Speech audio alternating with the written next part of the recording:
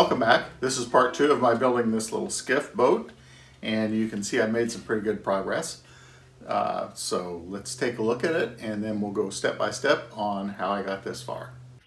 Everything is lining up good, and I've not had any problems whatsoever. I have named this little boat, and I will give an explanation as why it's named Yuana. And let's go step by step how I got to this point. Today we're going to start on line 36, and this is just a block of wood. It's called a strong back. It will not be used or left on the ship. It's just to give it support while you do planking. Now planking in this case are just going to be these two sides. When you really get into modeling, you're going to have planking that may look like this.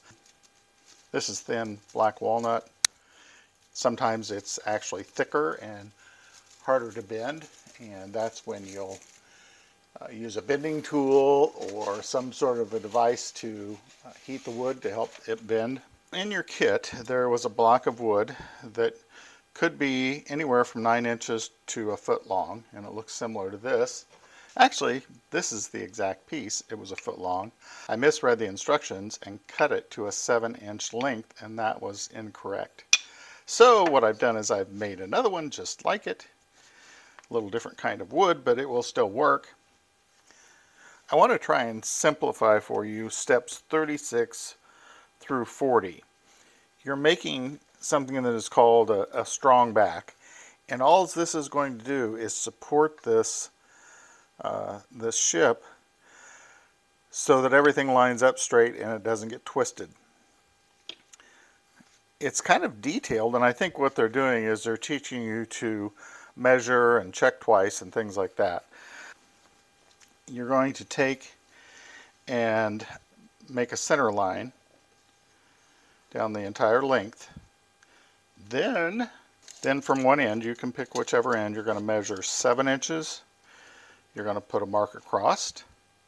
While you're at it, you want to come back an inch, so that at the 6-inch mark, another mark, so that gives you a 1-inch channel right there.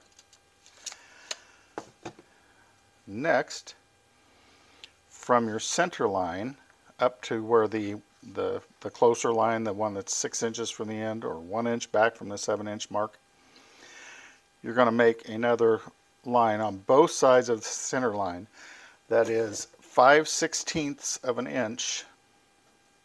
Let me get a pointer here. Get that lead back in. So here's your center line. You're going to go out 5/16 of an inch. For me, it's easier to use a digital caliper, and although this will do inches or millimeters, I switched to millimeters. It's just easier for me to use. I converted 5/16, and in millimeters it's 7.95 millimeters. So that gave me the distance. You want to measure from the center line out, give yourself a line on that side, center line out, a line on this side. Those two lines go up to that 6-inch mark from this end. So that takes us through step 38 with all those pencil marks. So at 39, you're going to take your X-Acto knife and you're going to peel at an angle, and I believe it's about a 45-degree angle. Yeah, they want you to go at a 45-degree angle, and you're going to start here and slowly work your way into that outside mark that you made on both sides of this. Kind of like whittling, if you were ever a whittler.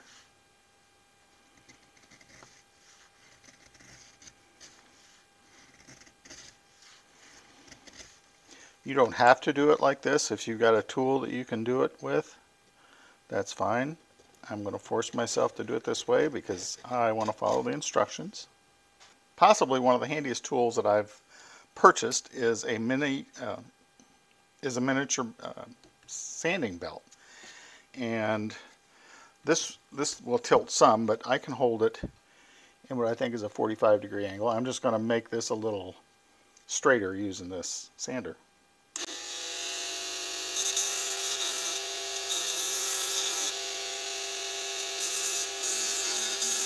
You don't need to worry about it being too pretty. 45-degree angle, try and match what you see in the picture. After you get those done, you're going to attach these two little pieces of wood. It gives you the measurements. I think I messed one up, so I made another one. And actually, I couldn't find one of this little piece back here. So if you remember, there was a little piece that hooked these two together. Well, this wood happens to be the exact dimensions that you need. It's 3/32 thick, so I was able to use that to make that. So that's the nice thing about working with wood. You can always get wood and make it to size. So then these also are going to have measurements. You take those measurements and you make a center mark on each one. You line those center marks up with your center line, glue them in place. This one at the 7-inch mark, this one flush with the back of this board. It's important to remember that this needed to be sanded off so you don't have anything hanging over.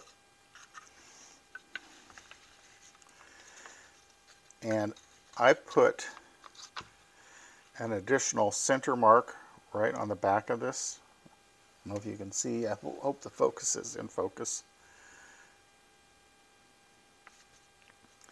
I also did the same thing on the ship. I have a center line here. So you're going to want that centered and you're going to want it flush.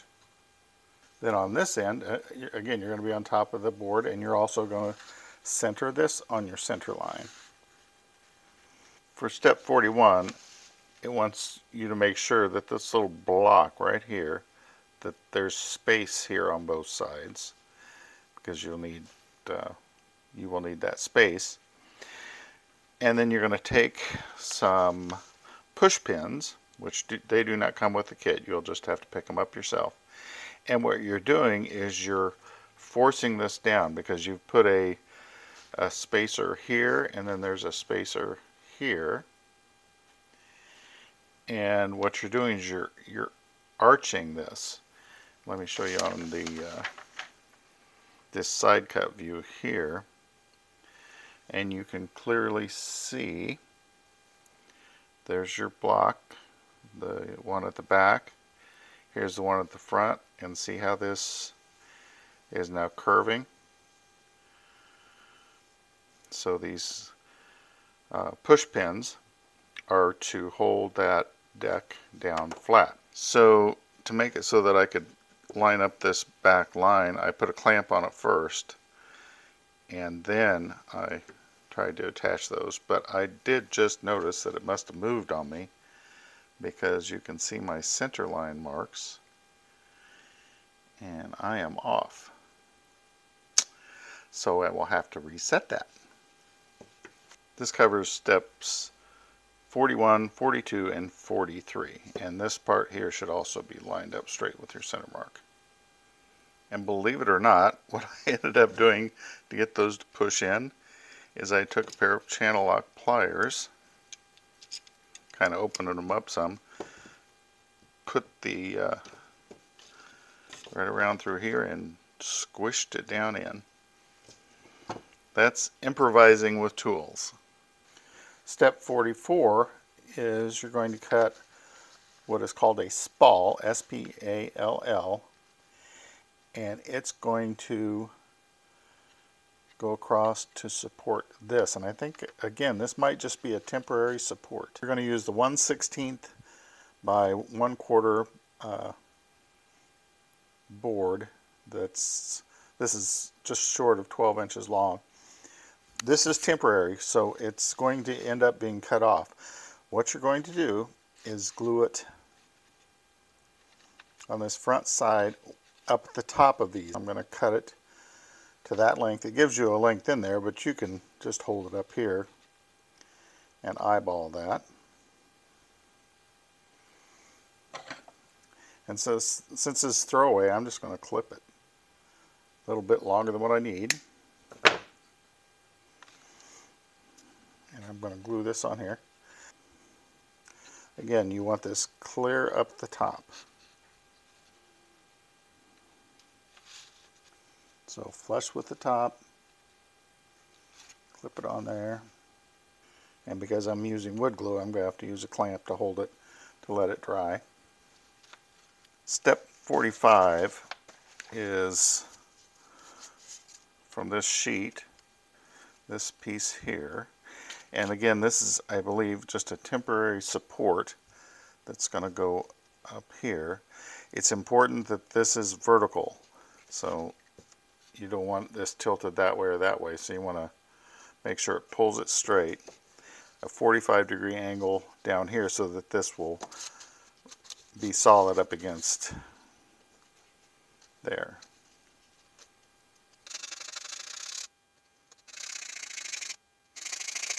The only reason for that is to give you a lot more glue surface so it'll hold good and tight. And probably should do the same thing on the tip. And then if this is slightly off, this is where we'll be able to kind of pull it over. This you're almost going to have to use super glue because you need something that sets up quickly. So I'm going to glue the base, which it has set up, and I did use both the CA glue and this Instaset spray. So I put the super glue on the triangular piece across the base, then I sprayed that accelerant on the piece of wood down below. That seemed to help. I'm not going to glue it on here till this is really set up, and I'm actually going to reinforce this with an extra layer of super glue there and probably on the underside. The instructions advise you could set this in your lap and it may be more stable. For me, I've got this little vise and this will work just fine. So I've got all this glued in place. You're going to start on the left side as if you were sitting in the little boat, and you're going to align this edge with the top of this and this edge with the back. The front should stick out slightly. Now I'm talking just a very, very slight amount. I'm going to place that flush with the top of that, come all the way back, flush with the top of that. I'm going to kind of hold it in place, and what I'm going to do is put some little clips on here, and I can keep adjusting because those clips will let me maneuver a little bit.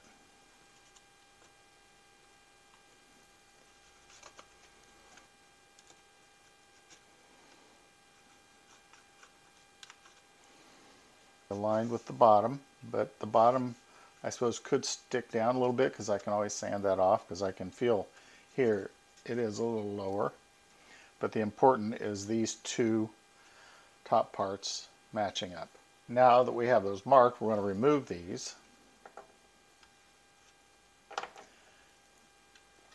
And if you've chosen CA glue, that's what you use. But as you know, I like wood glue because I like to clamp it and have more time to maneuver. So I'm going with my wood glue.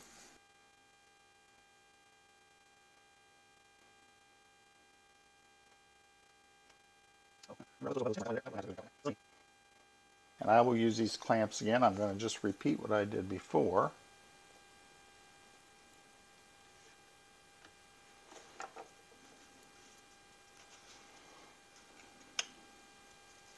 Back here is too wide for a clamp. Rubber bands work just as good.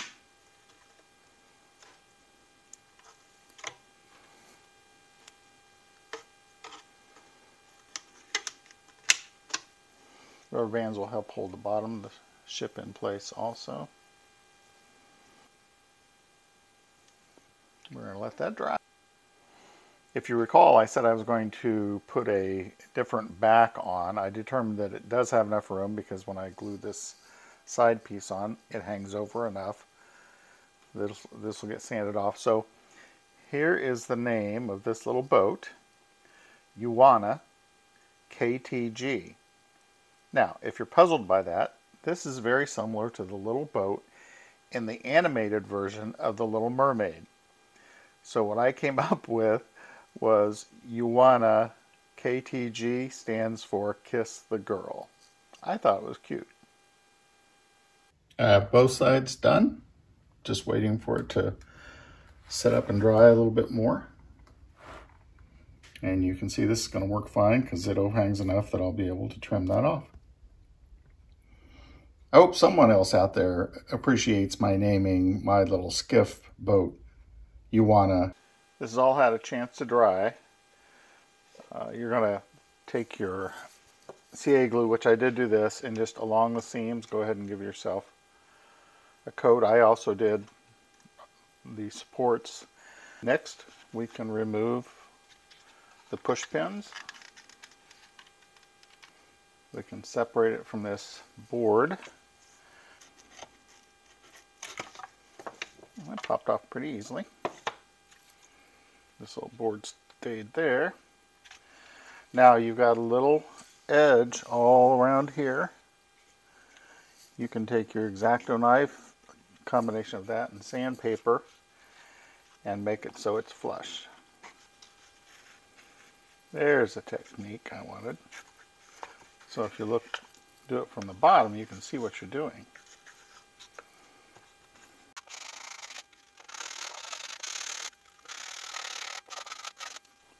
We are also going to do that at the front of the ship so that it's flush.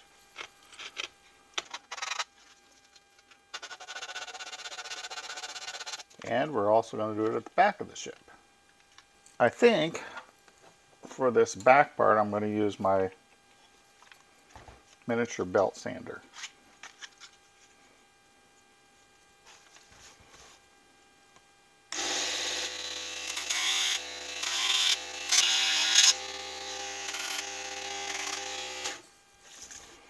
And I'll do the rest by hand.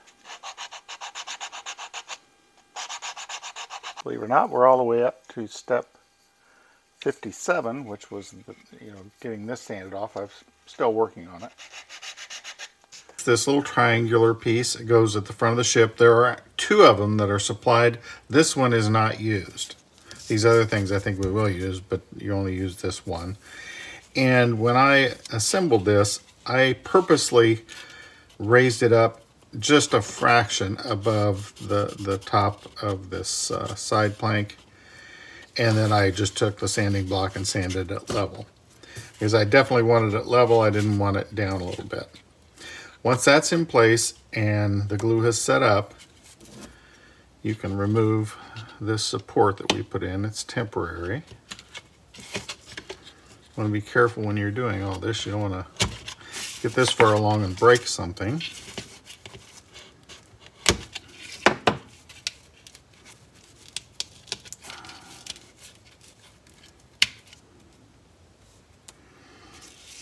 I will mention that in part 3, these little holes that were left by those push pins, they will be covered, and what the instructions recommend is you can take a piece of scrap, sharpen it with your knife, much like a toothpick. Well, I've got toothpicks, so what I'm going to do is just push that toothpick in there and then snip it off. Do the same thing with another toothpick. I probably should have put a little glue on that, but I'll put a little from the underside. And the third one goes up to the front. That's going to be a little trickier to get into. And then I will just sand those smooth. Super glue tip dries out, just snip it off. So actually those little those toothpicks are sticking out the bottom a little, so I will put just a dab of CA glue on each one.